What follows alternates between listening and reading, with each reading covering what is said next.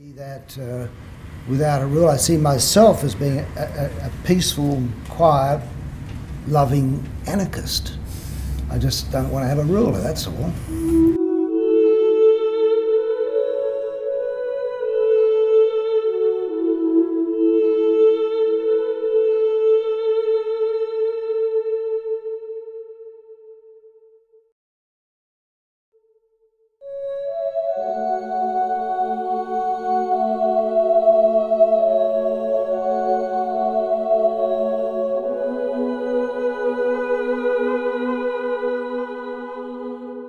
What happened in the 1960s, I found myself in business. I went into my father's business, I bought him out. I thought, well, maybe I better learn something about economics. I hadn't been to university. I scraped through the leaving certificate with 4 Bs.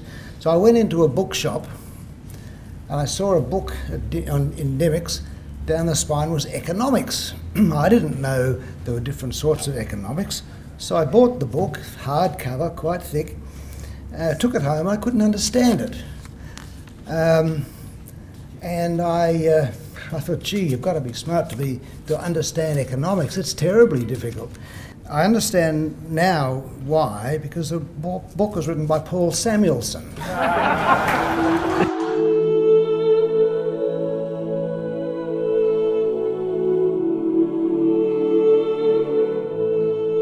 Then in 1970. My brother came back from America with a book by Harry Brown. In the back of that book was a bibliography. I wrote away and got a heap of books.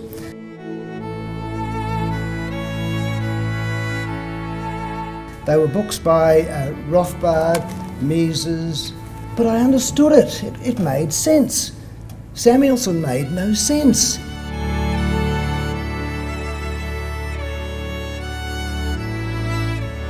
And the Workers' Party came along, and there I had a few fellow travellers, and it was quite fun. As the CIS became more successful, it became less adventurous, more and more part of the ruling class.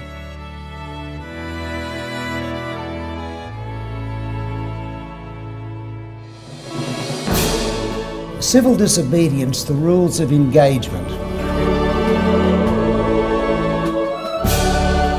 I just like to do a bit of civil disobedience if I think I can get away with it.